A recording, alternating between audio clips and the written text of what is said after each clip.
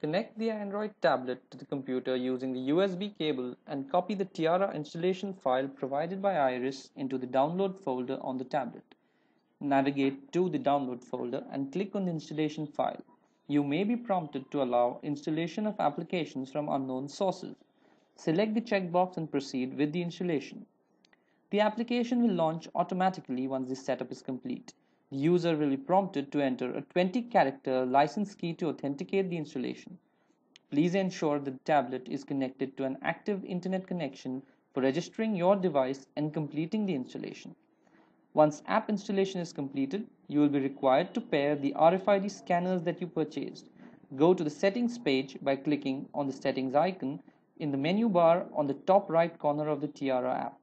Select RFID scanner option and click on Start Scan. Ensure that the RFID scanners are charged and switched on. You should see a list of available RFID scanners under New Devices Found. The MAC IDs for all the valid devices will be displayed. Click on the listed device to pair via Bluetooth. The user will be prompted to enter a pairing key. Complete the pairing by entering the key as 1234.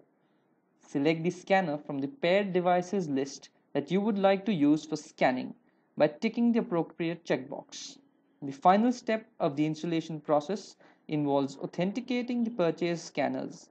Navigate to the config folder within the Irys folder on the tab and place the lic.txt file provided by Irys in this location. That's it. Setup is complete. You're ready to sync your data and start scanning.